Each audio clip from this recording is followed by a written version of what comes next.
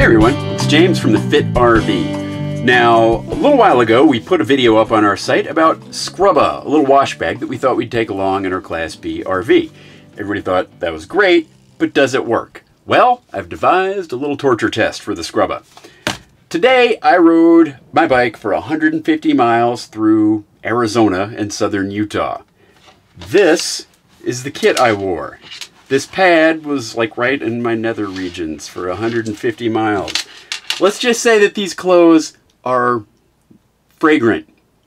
So we're going to wash these per the directions in the Scrubba. I've got the Scrubba, I've got some laundry soap, and we'll see how they come out the next day. If they come out smelling like roses, then I think we have a winner here. All right, let's get to work. Okay, the first step is fill with water, soap, and dirty clothes. So we'll put those in there. Socks, bib shorts. All right, 3 items, good to go.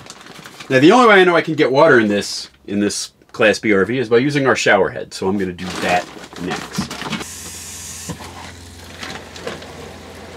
There we go. All right, so I'm filling it up to the line, and I've actually gone a little past the line, so I'm going to shut that off. There's a little line on here that says where you're supposed to fill it to for a few items of clothes. That's what I've done. Next, laundry soap.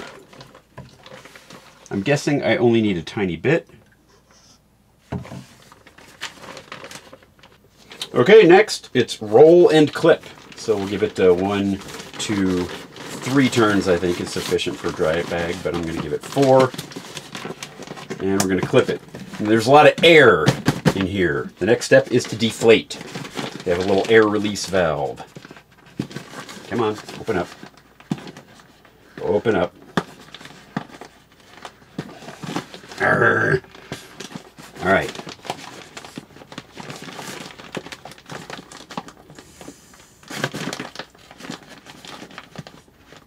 It's a little difficult.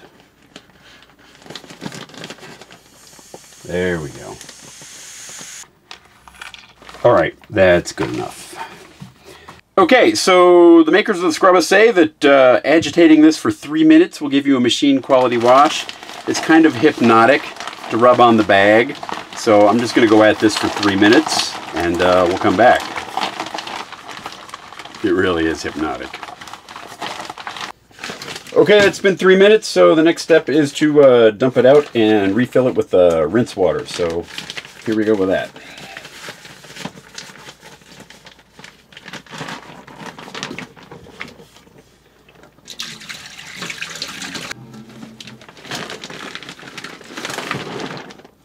Okay, let's fill it again.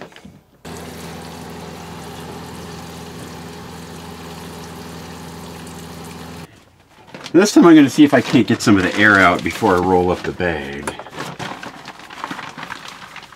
There. 1, 2, 3, 4. Now there are no specific instructions for agitating it for rinse, but I'm going to do that anyway. So back to the table. Alright, that could be a problem.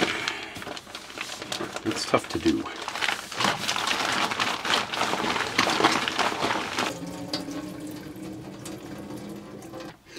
The next step is to dry the clothes. I'm going to show you a little trick I've picked up for that.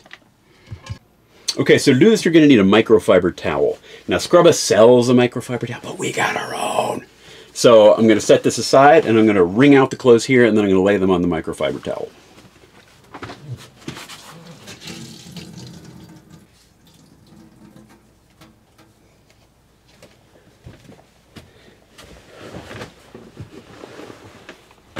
And there we go. Wigwam socks, by the way. Shout out to the Wigwam people. I wore these Iron Man Ultra Max socks today for the 150 miles. No issues with the socks. Nice job. All right, so you set these things out on a microfiber towel, and then the trick is you sort of roll everything up in it, and you're going to squeeze out the water as you go to transfer the moisture from the clothes to the towel. There we go, and Okay, now, the next thing I'm going to do is hang them up. I start racing at 7 a.m. tomorrow. I'm not going to come and check these before then, so they'll be good and dry by the time we do the wrap up.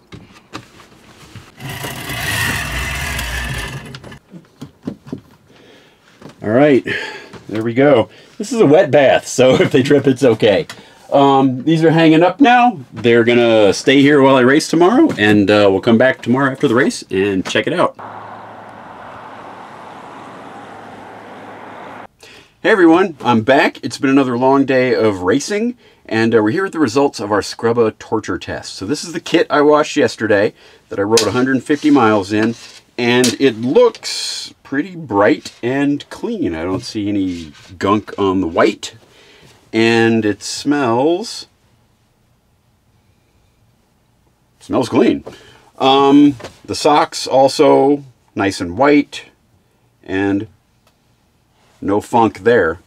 But the big one is the cycling shorts. They look fine. They're mostly black. That would be a little tough to tell, but the white band came clean, and the chamois.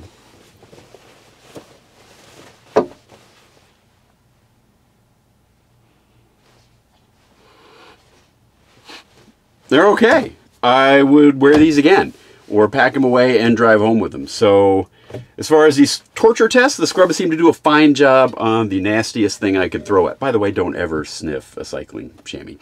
Anyway, the one issue we did have with the Scrubba was the little air release valve seemed a little difficult to operate. So something we figured out is if you kind of squeeze most of the air out like a baggie before you seal up the dry bag, that helps.